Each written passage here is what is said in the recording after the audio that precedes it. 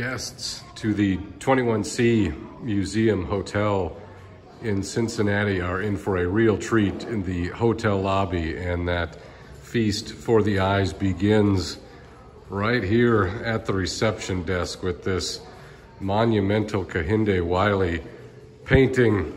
Fantastic. There isn't a museum in the world that wouldn't be happy to have this in its collection, and that's kind of the premise of the 21C Museum Hotels.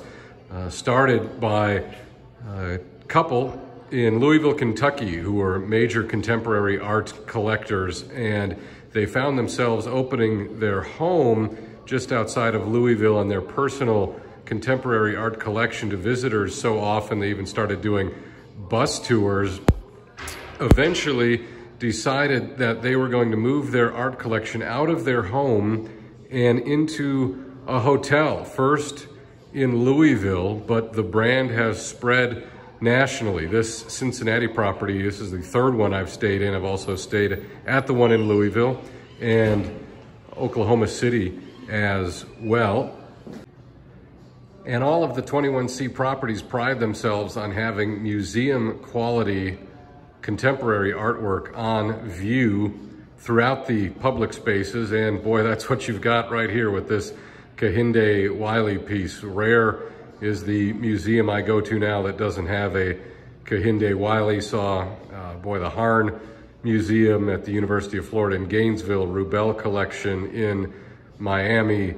The list goes on and on and on and on. Of course, Kehinde Wiley paying homage to the great painters from history, but with a contemporary spin, putting black figures who he often meets on the street into the poses of historical paintings. This could be like a Goya Maha painting or a Manet Olympia painting. We'd be familiar with something from the Romantic period, the Renaissance, where you'd have beautiful white woman on a chaise lounge reclined like this as sort of the muse figure. Well, from Kehinde Wiley, if you don't think it gets any better than that, it does, because right behind me, boom, Bisa Butler quilt. Unbelievable. Bisa Butler has changed the game for quilting and art in America and what is expected of contemporary art and contemporary art museums. Because of Bisa Butler and what she has done with quilting, merging quilting with painting. There's no paint here. This is all hand-stitched quilt. Every art museum I go to now has quilts on view. It is an expectation. It is no longer the exception. It is the rule. Look at the color in that face. Look at the expression. Bisa Butler, a genius, brilliant artist. Portrait quilts are what she's best known for. She's had portrait quilts on the cover of Time magazine. And again, totally redefining what is expected of contemporary art and contemporary art museums. She takes photographs of these historical figures, all black, and then works them into quilts like this, and the detail and the time is just remarkable. So right here in the lobby, 21C Museum Hotel in Cincinnati, you've got Kehinde Wiley and Bisa Butler, two of the most important contemporary artists, two of the essentials of the 21st century, and two outstanding pieces of art. Wow, what a treat upon checking in, but it actually continues from there.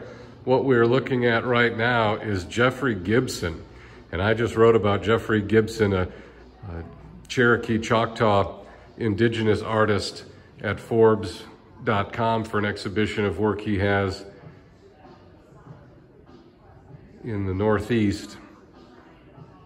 And this is a piece that is inspired by the old ghost dance and ghost dance shirts. That was a movement in the late 1800s, a response to indigenous culture and indigenous peoples being wiped away by the encroachment of white culture, white settlers, manifest destiny, the US Federal Army, and the ghost dance was a ritual, a ceremony that indigenous people hoped would return their way of life and cast away the white people. These artworks here are also by Jeffrey Gibson and include some southeastern native weaving techniques, some quill work, remarkable pieces there, wearable art. And when I think about wearable art and contemporary art, I think Nick Cave sound suit. And they've got one of those too. You see the Kehinde Wiley to the right, the Bisa Butler to the left, and boy, right here in the middle is a Nick Cave sound suit. Nick Cave, an artist from Los Angeles, and he was inspired to create these fantastical sound suits, which seem so colorful and joyful, but he was inspired to create them by the Rodney King beating and verdict, and a warning from his mother as a child to be careful as he walked through the world as a young black man.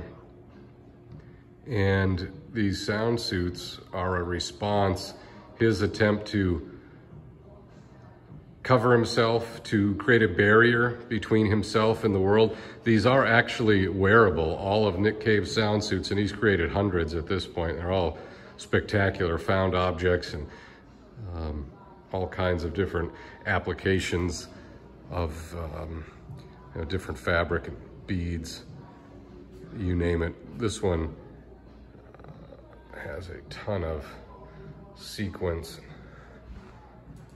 I am not as good with my fabric art as I am with my paintings and some other things. Some of his sound suits have, giant ornaments on them, and they have a much more architectural quality than this one, but you can actually see in this sound suit how that would be wearable, and Nick Cave does wear all of these sound suits. Again, his attempt to create a second skin, so to speak, to hide his color as a young black man growing up in Los Angeles around the time of Rodney King, and again, trying to conceal his race through his artwork.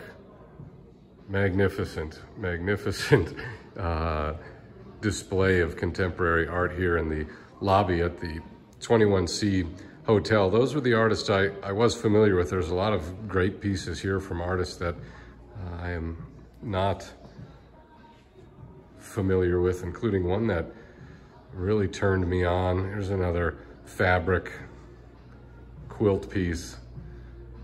But how about this thing over here? Look at that.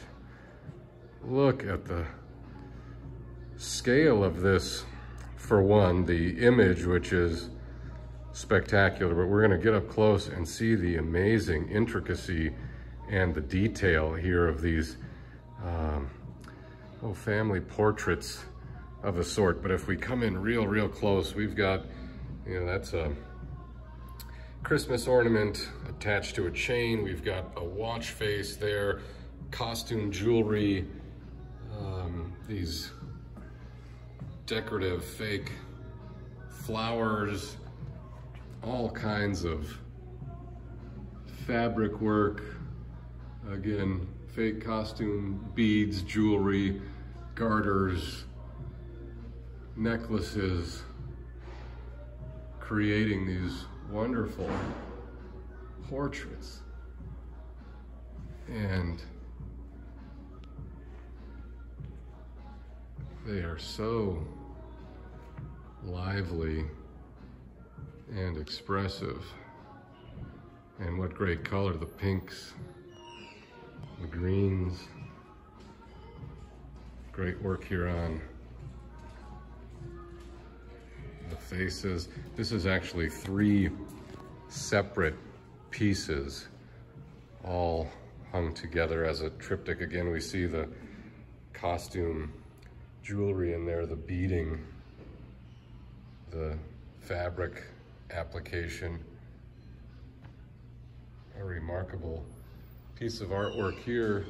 And the artist is Ebony G. Patterson. Again, I was not familiar with Ebony G. Patterson, but she is certainly someone I'm going to look up, and hanging right here with the heavy hitters of contemporary art, Kehinde Wiley and Bisa Butler and Nick Cave, Jeffrey Gibson, all artists who have had major museum shows, major institutional and collector interest. Boy, she fits in, and this is all right for anyone to see here in the lobby at the 21C Museum Hotel, Cincinnati, Ohio.